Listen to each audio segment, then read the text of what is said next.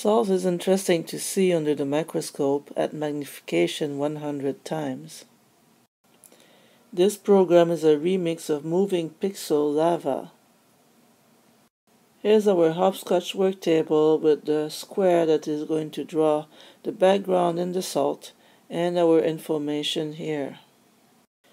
When the play button is tapped and the program starts, our information here is going to be placed at 500 and 100, and we are going to give it the full information here, color yellow. When the play button is tapped, we have our square here. We are going to first make it invisible. We are going to draw a black background which consists of one very wide black dot, and then we are going to make a circle to show where we see inside the microscope. So we're going to place our square at 500, 400, and then we're going to draw one green dot 500 units wide to make the microscope. And then we are going to make 50 clones of the square that is going to be our salt.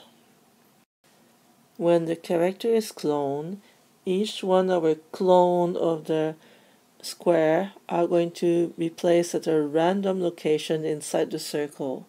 So we are going to place each one of the square at random for x between 325 and 690, and y between 225 and 525.